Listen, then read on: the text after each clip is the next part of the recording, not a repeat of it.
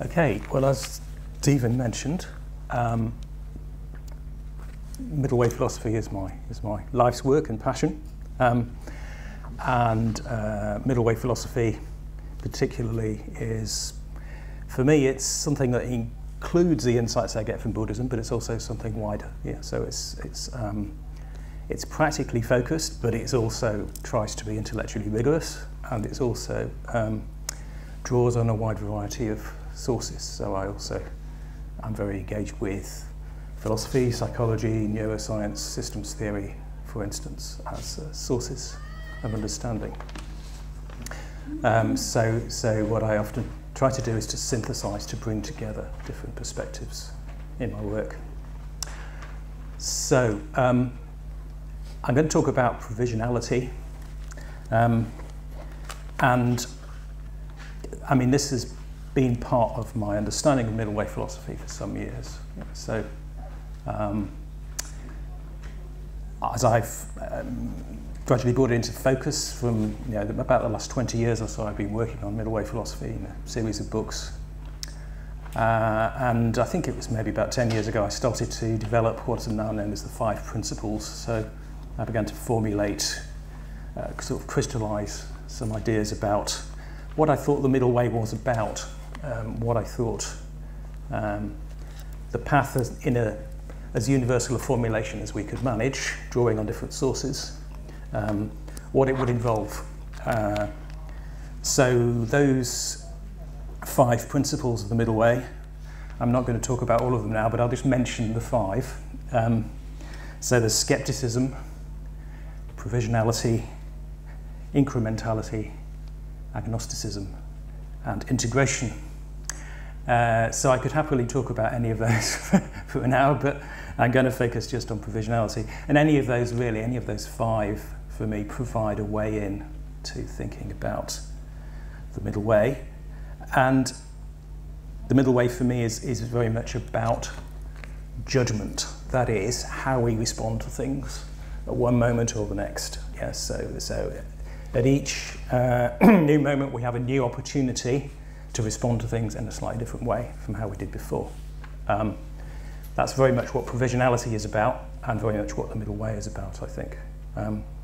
So I'm not so much focused on ideal characters or ideal sources or anything like that. I draw on a wide range of traditions, but I'm very interested in what it means to make helpful judgments. Yeah. So what's the best way to respond to things? So provisionality. I better start with some sort of quick definition, though any definition is going to be limited. But I would say it's the quality of being able to respond flexibly to new experience, and to modify your beliefs in the light of new experience. So one of our characteristics as human beings, which we can understand in all sorts of ways, is that we tend to get stuck. So we develop some sort of view of things that's maybe fine in one particular situation, one context, but then things change and we don't adapt to a new situation, a new context. We're stuck with the old beliefs. So provisionality is what we need in order to be able to adapt and to change, to make the most appropriate judgments in a new situation. And that means we have to not only be aware of new experience and be receptive to it, but also be able to incorporate it into our understanding and to act on it. So now provisionality is a word which kind of in theory has existed for some time, I think, but I think I remember when I first typed it on a Word document, it came up with a little scribbly red underneath it, because the spell checker didn't recognise it. So it's obviously not very widely used as a noun, provisionality, and obviously provisional is a word which is often used. But if you talk about being provisional in Ireland, for example, you can be misunderstood. But but yeah, generally people understand the idea of provisional booking or provisional view of something. Provisionality then is just the noun made from that. It's talking about that quality that we need to be able to be provisional. It's also, you could say particularly, it's where science and Buddhism meet, I think, or the insights you can get from both of them meet. So I'm not a scientist, I'm much more of a philosopher, but I'm very interested in the methods of science and the ways that scientists approach things. It seems to me that what's most helpful and indeed flexible in science is based on provisionality as a scientific value, as something that, so a good scientist will probably approach their research with a theory in mind, which they're using to model what they're looking at and investigating. But at the same time, they will need to be open to the evidence contradicting what their model is. So they may need to change their view of things. And there are a few examples of scientists who have quite radically changed their views in the light of new evidence. And that's a really difficult thing to do, particularly if you've invested 10 years or something in researching a particular theory, and then you find it's wrong because or you can no longer support it anyway. To do that, I think, depends on our mental states. It depends on how we respond to things. It's a psychological quality. And I don't usually find that scientists talk about that very much. Maybe there are exceptions to that, but so they much more prefer to talk about their method in rational terms, about what they do with the evidence, rather than what they themselves, the states they themselves need to be in order to make the right judgments about that evidence. But it's definitely there in the scientific approach, I think. But it's also there in Buddhism, and obviously one of my inspirations for provisionality is from Buddhism. There are a couple of famous parables from the Buddha, which very much encapsulate provisionality for me. One of the most famous is the raft simile. So if you set off to cross the river, you need to get across to the other side of the river, and you build a raft, and you take your raft across the river, and then you get to the other side. So what do you do with the raft? The Buddha said, do you pick up the raft and carry it with you? In which case it will rapidly become a burden, and it won't be much use to you on dry land. Or do you leave it there by the river? So the raft could be any theory or belief that we are attached to, that has really, perhaps been really helpful to us in getting across the river in a particular circumstance. But when you've got across the river, when you're in a new set of circumstances, you're going to need to change that view. So that's one parable of the Buddha which encapsulates provisionality. Another one is the lute strings analogy. So in another passage in the Pali Canon, the Buddha talks about, or he's talking to an experienced musician, a monk who used to be a musician, about the tuning of a lute, and that the string, as the musician recognises, shouldn't be too taut or too slack to be tuned correctly. And he talks about that particularly in relation to meditation and to how we should practice. But you can also apply that to anything. So are your views too taut?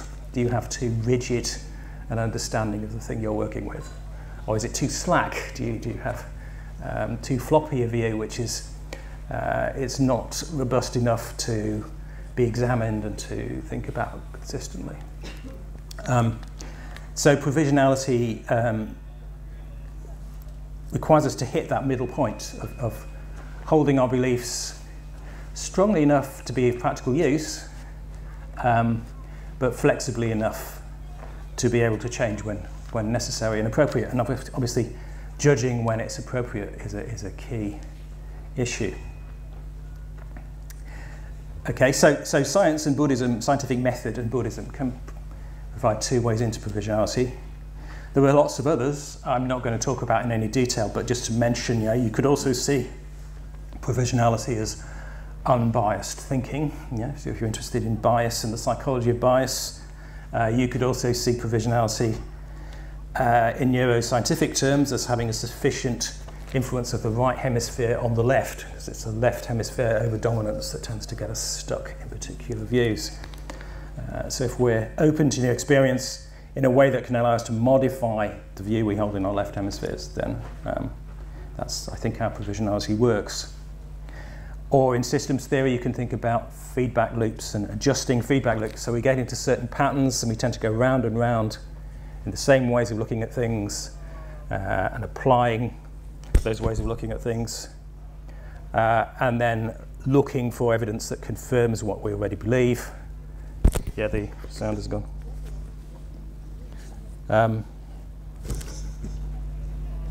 Is that okay? Yeah. Okay. Yes, so we tend to get stuck in those cycles, confirmation cycles, if you like. But provisionality is about just being able to adjust those cycles, to be able to bring in some new experience, some new information to help us.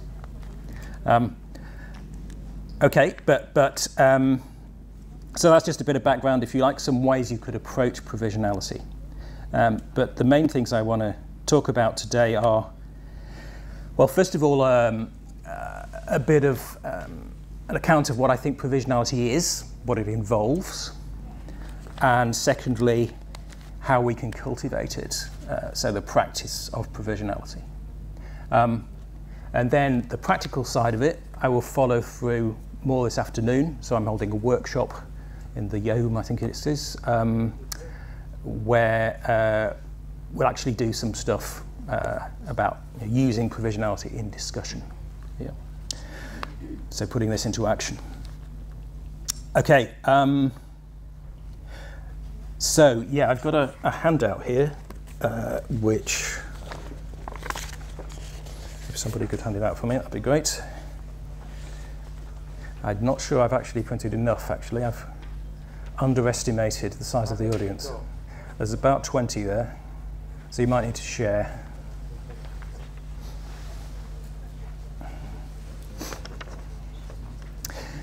Yeah, so if you look at the top of the handout when you get it, you'll see there's a little diagram about provisionality and its relationship to various other qualities. And I think all of these can help us to understand really what it involves. So yeah, let me start there at the top left-hand corner, where it says complexity. So the world is, or the universe is complex. There's all sorts of stuff going on in it that we're not aware of, that we don't know about. So the result of that is uncertainty. Things are unpredictable.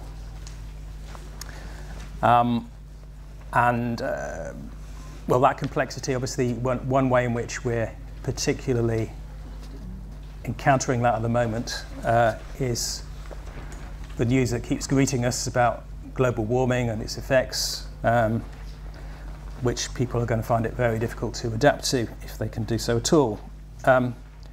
So for a long time we've been ignoring that complexity, that aspect of what's going on in the world.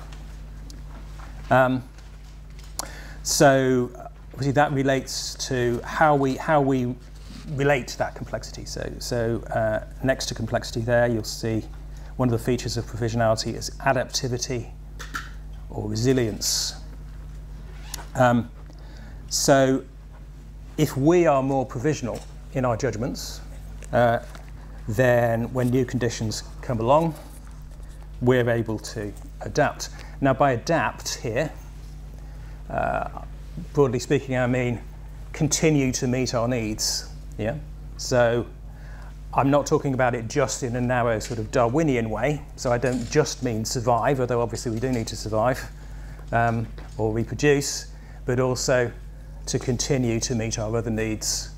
For example, our needs for social support, or our needs for intellectual understanding, or whatever, however we understand our needs. So adaptivity is required to continue to meet those needs in different circumstances. We are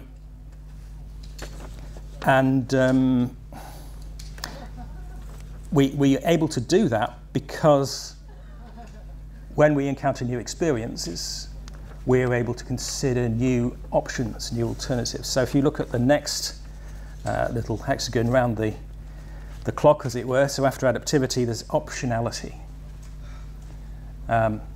So optionality is having options, is having alternative possibilities that you can think about, that you can consider.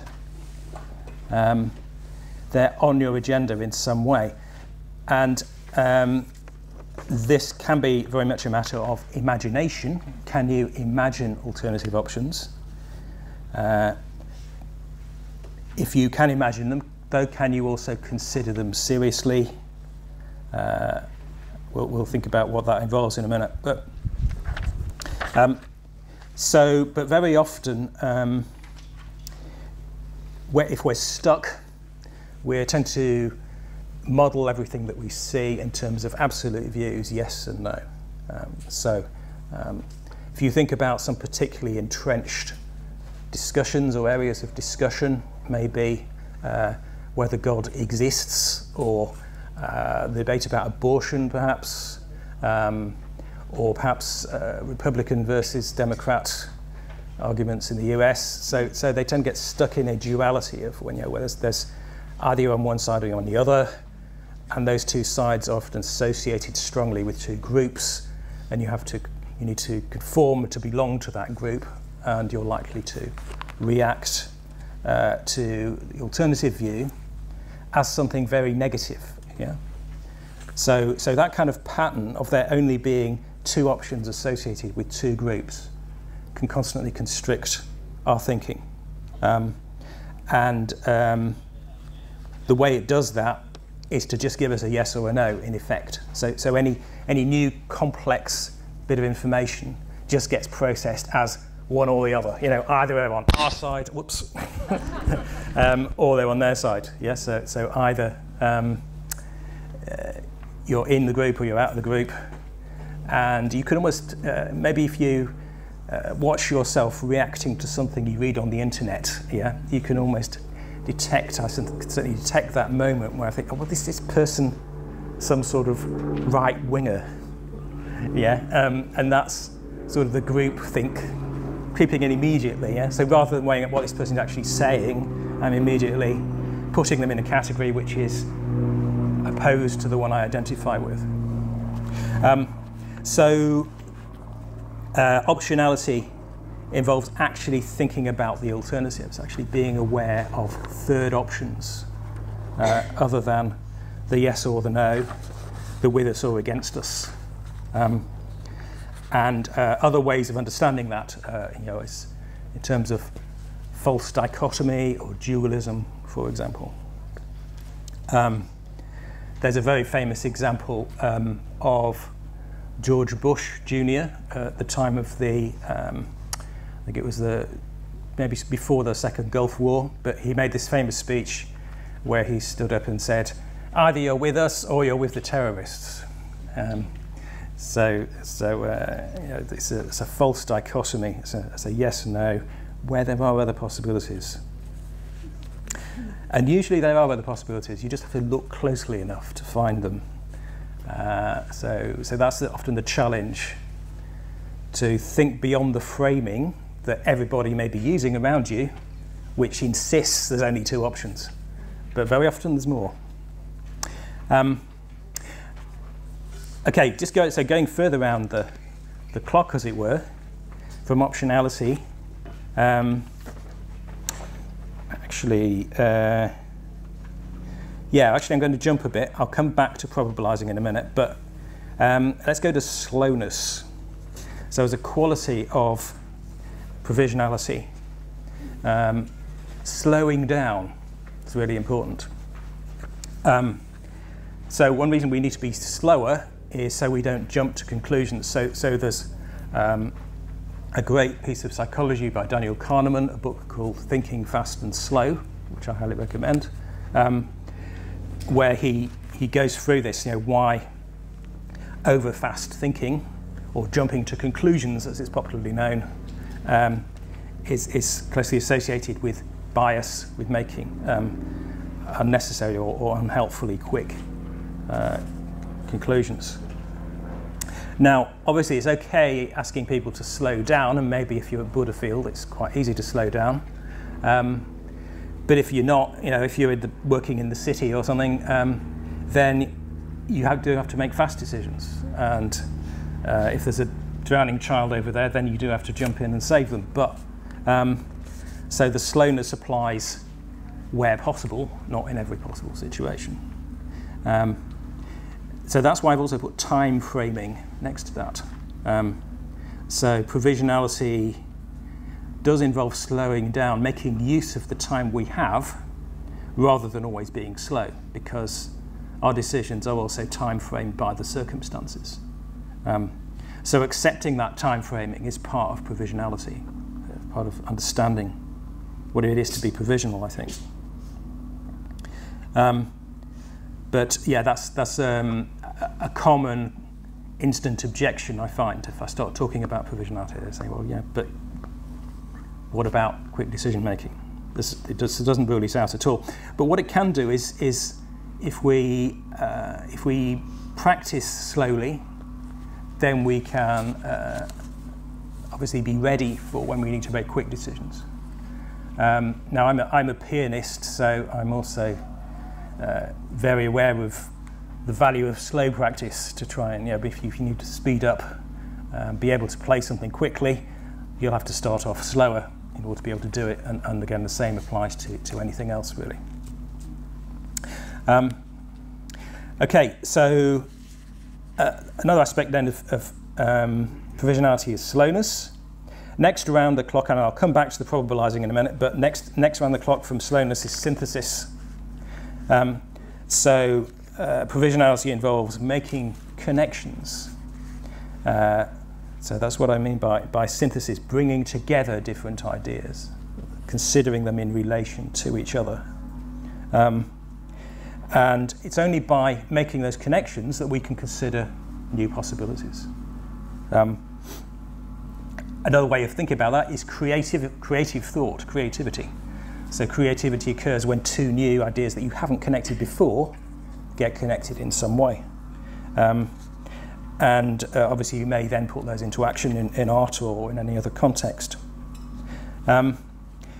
So yeah, particularly if there's a strong duality that you're working with, you need to be able to imagine new possibilities, imagine new frameworks, and synthesis I think is really important for that, not just accepting the limitations of the way people are already thinking about an issue. And often those limitations I find are created by over-specialisation. So there's a lot of emphasis in our society on specialisation. And that can apply in lots of different ways, obviously in terms of jobs and professions, particularly highly skilled professions like medicine or academia become highly specialised. But even an ordinary job, as it were, you're going to have some degree of specialisation in that job. But then there's also things like gender specialisation or specialisation in particular religious traditions, and these can limit our ways of thinking. And obviously we can't avoid specialisation altogether. There are, if we focus on particular things, we're going to get better at them, and we're not so good at other things. But we can leave open more doors that are beyond our specialisation, if you like. So that's where synthesis comes in, I think, as a quality of provisionality. And then further around suppression. Now, it may surprise you to see that, but I think it's very important to distinguish between suppression and repression. Okay, so often people use those two words interchangeably. I think psychologists are probably aware of the difference. But so suppression is where you focus your attention on something for the time being and you don't focus on other things, and you're aware that that's what you're doing. So there's a context of awareness. Repression is where you're shutting things out and you don't realise you're doing that. So you are excluding possibilities there. But suppression, well, it's a fact of our experience that we have limited attention and we can only do one thing at a time quite often. So to think provisionally, strangely enough, we need to be able to shut things out, but temporarily, whilst leaving some options open in the background. I think being able to distinguish between suppression and repression, being able to focus our attention and put aside the mobile phone, for example, even though there might be a message, is a vital part of provisionality. So it doesn't mean just reacting unreflectingly to every new stimulus. Okay, so then I come back over to the other side of the diagram, probabilizing. So this is about judging in the best way. I think it's the heart of trying to make our beliefs provisional, responding to new information. So probabilizing, well, see, in the context of science, you'll hear a lot about probability, and scientists talking in terms of probabilities. Probabilizing as a verb with an ing on it is a slightly wider idea. It's about the process of estimating how likely you are to be right about something.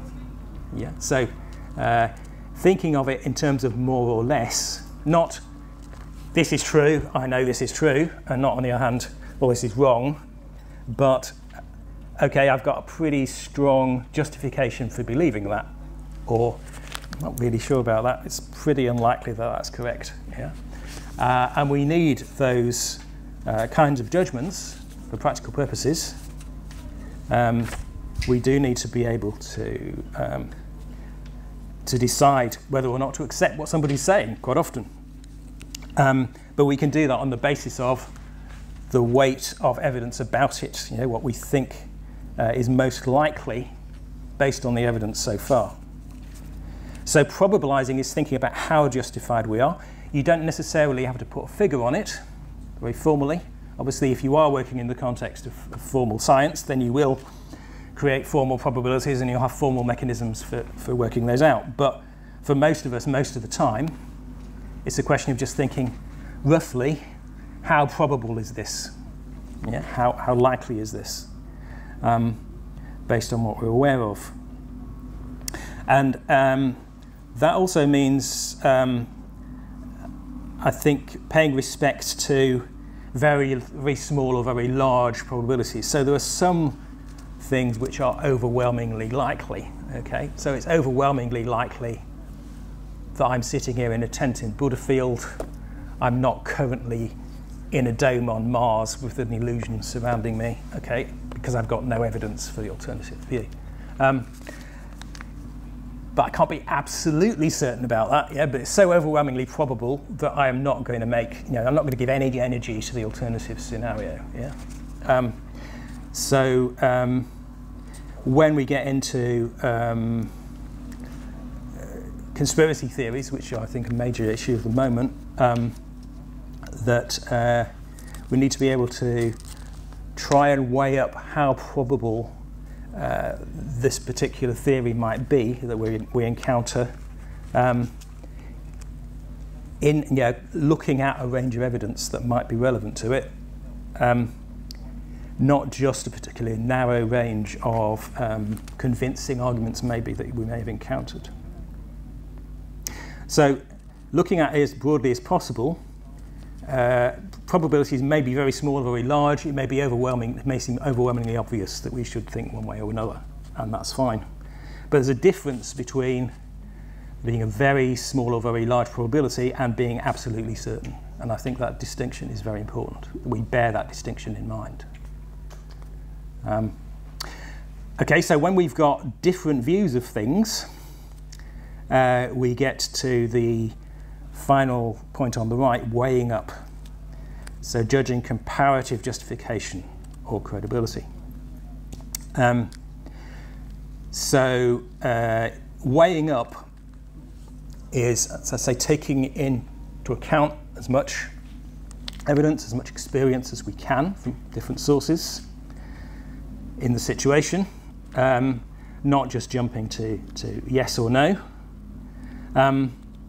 And that might apply to evidence. It might also apply to credibility. So there are a lot of things in this complex world that we can't directly understand or know much about.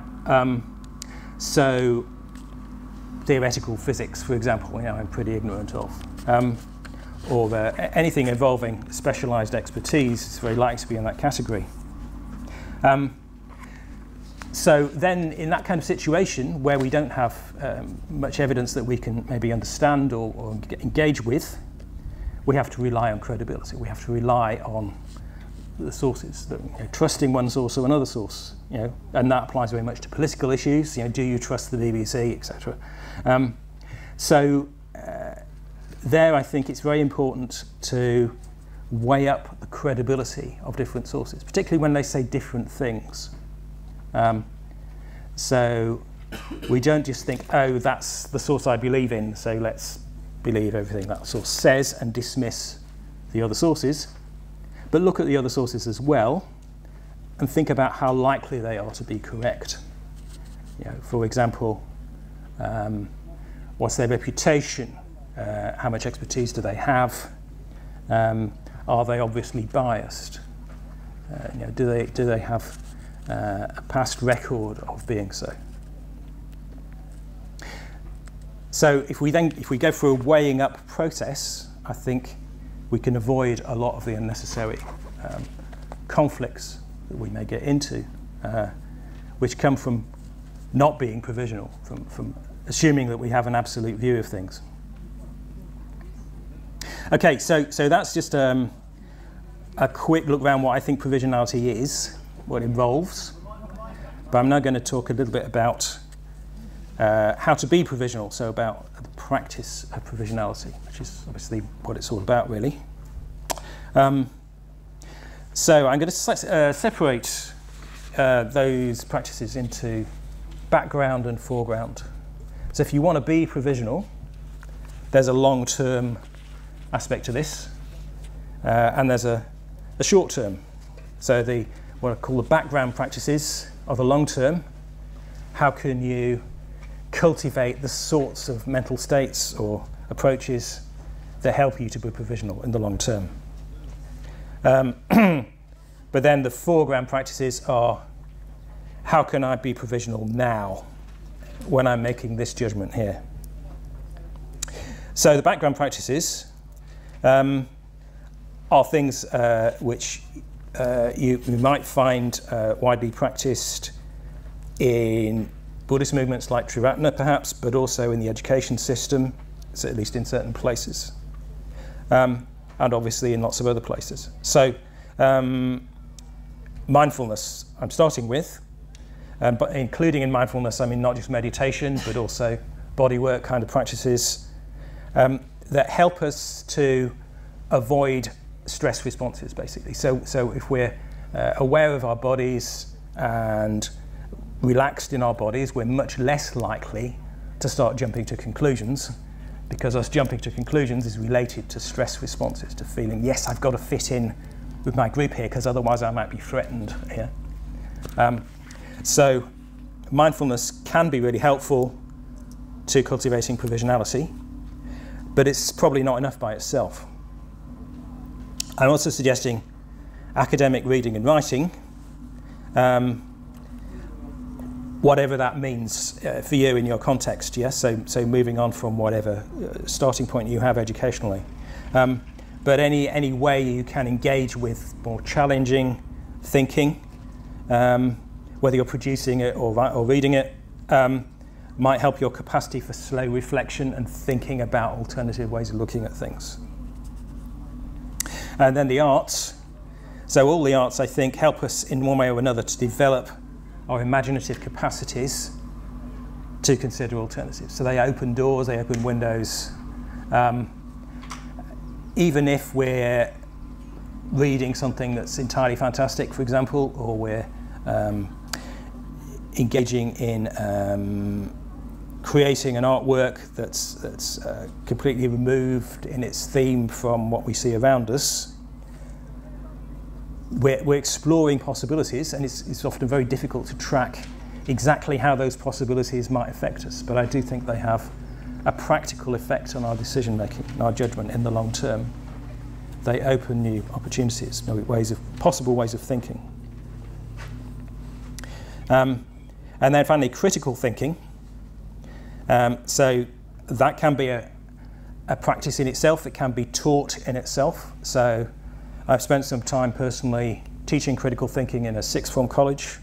While it was still available as an A-level, which it isn't anymore, but critical thinking is a discipline which you can learn separately from any particular academic study.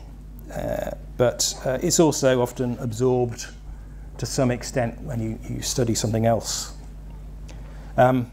So critical thinking is careful judgment, I think, about how we justify our beliefs. So provisionality is really central, I think, to critical thinking skills. Okay, so those are things in the background. If you do those sorts of things generally, those are likely to help you to be more provisional. But again, they're not a silver bullet. They don't necessarily always help you to be provisional in a particular situation. If you bring them all together, I think that will help more. So it's a question of interaction and interdependence between practices, rather than just finding one magic practice and thinking this is the solution to everything. And then the foreground practices, so when we're actually in the moment, when we're actually thinking, well, what do I decide about this? So there's a list of points there I'd like you to consider, and some of these I will be exploring more in the workshop. Yeah, so I'll be asking you to try and apply these in the workshop. So consider alternative options. So when you're confronted by binaries, particularly, which may be, strongly opposed views held by two different groups, or particularly where people are insisting, there's only two ways of looking at this, you've got to take a choice, it's one or the other, then consider the alternatives. Consider both long and short-term needs. So if you think about the problems with people's thinking about global warming, it's often not about thinking short-term, isn't it? It's not about thinking long-term enough, and people's difficulty in engaging with the long enough term. Just occasionally, though, people do think long-term and need to think short-term instead, but that's a less common problem, perhaps. So these are all reflections you can apply if you have a kind of mental checklist. Am I thinking about alternative options here? Am I thinking both long-term and short-term? Third point, consider complexity beyond your current beliefs or your current awareness. So it may be more complex than that.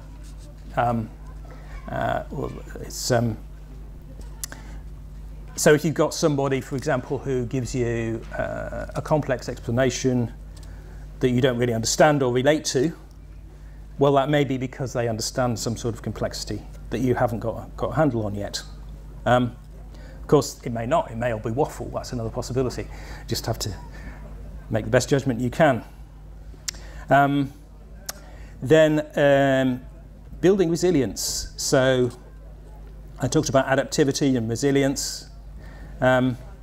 So resilience in judgment is obviously trying to not be knocked sideways by your experience, particularly a powerful emotional experience.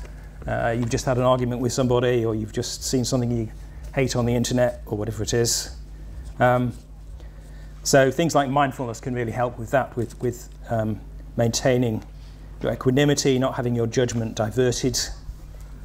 But building resilience is obviously also important ecologically. So, I mean, I'm currently engaged in trying to create a forest garden in this place we've brought in Wales that we're trying to turn into a retreat centre. And that for me is very much about resilience, thinking about how not only us but also our environment, which then affects us, can be resilient, how we can maintain a system that's adapted to new conditions, that has its own set of relationships that will likely continue in some form regardless of new events. So I think there's a close relationship between our resilience in the way we judge things and the resilience that we create in our environment, or help to create in our environment. Okay, the next point is slow down. So I've mentioned the value of slowness. So that's quite a simple thing. We've already got that in popular awareness, perhaps. Count to 10, before you explode. That's provisionality, isn't it? Simple thing. Look for intuitions and rational considerations. So another way that people can specialise and get a bit stuck is if they're only in one of those modes and not the other. So people can be, for example, very intuitive in their responses to things and believe in their intuitions. And then if somebody tries to give them an argument where everything's laid out and there's the evidence, that doesn't really mean much to them. Or you can get, on the other hand, you can get someone who's got everything laid down. It's maybe very clearly argued, but there are actually certain assumptions in there which may or may not be correct. Maybe an intuitive view can actually help them stand back a bit and see a bigger picture, which they wouldn't otherwise be aware of. So intuition and reason, if you like, are both things we need, I think, to take into account and use. Neither of them gives us magic answers. They need to work together. Thinking beyond your specializations. So that's, again, another thing you can consciously reflect on. So am I just being the person I was trained to be in my profession, say, or in my degree course, if I did one, or something like that? Or am I considering other ways of looking at things here? Prioritising your attention, so if you don't actually focus on the issue, it's difficult to be provisional. So put your mobile phone away. Probablize. So I've already mentioned that. Don't assume you've got the facts in an absolute sense, even though there may be overwhelming evidence for one way, one view or the other. But respect asymptotes. So asymptotes is a mathematical term for, if you look at it, if you have a graph which is tracking a particular quality, and the tail of the graph, as it were, brushes the bottom of the graph, so it almost records almost zero, or almost 100% at the top. That's an asymptote. Yeah. So an asymptote is something that's a belief we may hold, in this case, that is overwhelmingly likely, and we can respect that, but it's still not a certainty. And then finally, aspect of practice, weigh up. And that involves not accepting authorities absolutely, even if there are some sources we respect and think are really reliable. That's not quite the same as them being absolutely correct.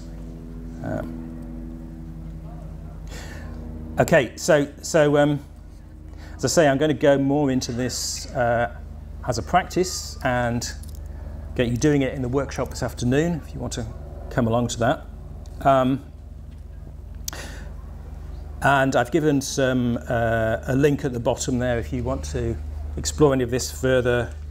That web address, you'll find some videos which explore provisionality and the other principles of the middle way. And I have a book coming out next year which includes a large section on provisionality as one of the 5 principles of the middle way, along with the other ones I mentioned at the beginning. Okay. And yeah, if there's also some of my recent books here, so if you want to look at those at the end of the session, then feel free. So I'm going to stop speaking there, but I'm very open to questions. Has anyone got any questions or responses or thoughts?